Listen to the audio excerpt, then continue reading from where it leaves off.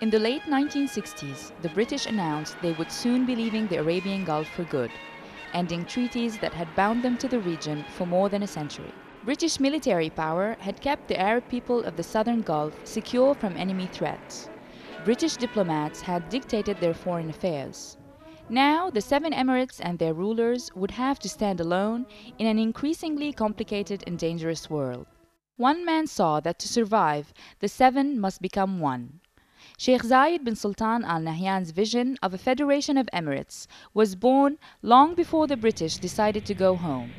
But their departure was an opportunity to make the dream a reality. Some doubted it could be achieved. At the time, the Gulf Emirates were sparsely populated and poor.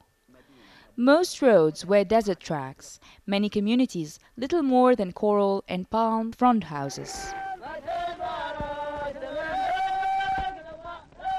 Clean water, electricity, proper health care, and a basic education had only recently become commonplace. Abu Dhabi was exporting oil, which had also been found in commercial quantities in Dubai. Sheikh Zayed knew that building a nation would be a formidable task. With Abu Dhabi and Dubai both committed to the cause of federation, a deal was struck that would bring the United Arab Emirates into existence on December 2nd, 1971.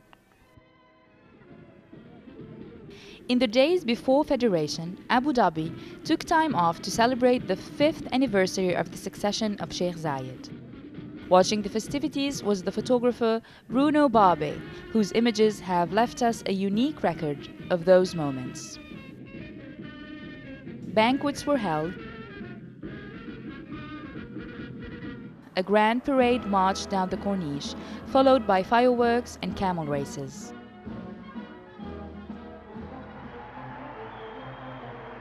Bruno Barbe also shot the most anticipated event of all, a performance by Kulthum.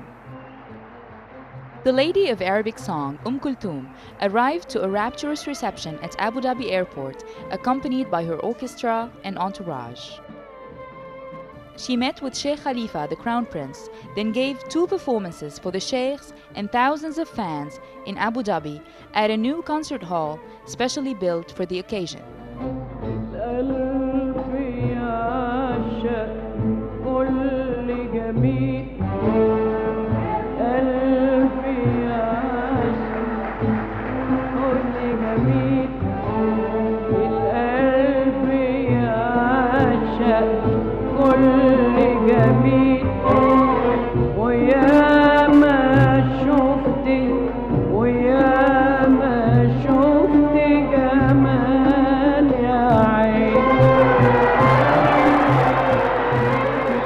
Before leaving, Kulthum was given a fabulous pearl necklace as a thank you gift from Sheikh Zayed.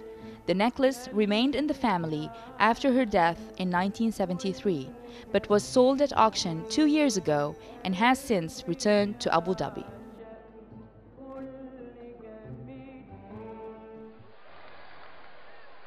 On the eve of federation, Ras Al Khaimah had not yet decided to join the Union of Arab Emirates, when Iran used military force to invade the Greater and Lesser Toomb Islands. The local population were expelled, and one of the defenders killed, prompting international protests and demonstrations on the streets. The United Arab Emirates was born on the morning of December 2nd, 1971. The 6 rulers of Abu Dhabi, Dubai, Sharjah, Ajman, Al-Qaywain, and Fujairah gathered at the Majlis of Sheikh Rashid in Jumeirah, watched by the world's press and television. After signing the Proclamation of Union, the 6 rulers elected Sheikh Zayed as the nation's first president, and Sheikh Rashid the first prime minister.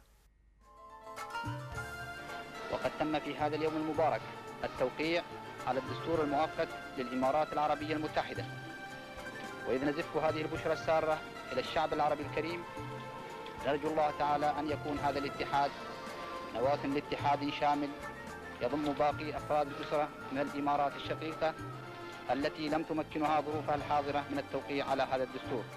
Outside, cannons blazed a 21-gun salute, and the audience watched as the nation's flag was raised for the first time. Among them was Sheikh Zayed's private secretary, Al-Hajj al-Mihirbi, who still recalls the emotions on the president's face at the moment when his dream became reality. If you see him here, like see his face, you know? He's looked the flag, but in something you see in his eyes that he's thinking now, okay, no, we win now as a union. We are independent now. You know, when you have a dream and you wake up, there's a dream, but this is a real dream. If you see them, looked his eye to the flag, you see? See his face, it is not angry, and he is not face of a protocol, no. It is natural. You can see, like it's natural. Say, it is done. My dream. This is the flag. So they ask, they are looking to them why he's not pushed the line to, but he want to see the flag.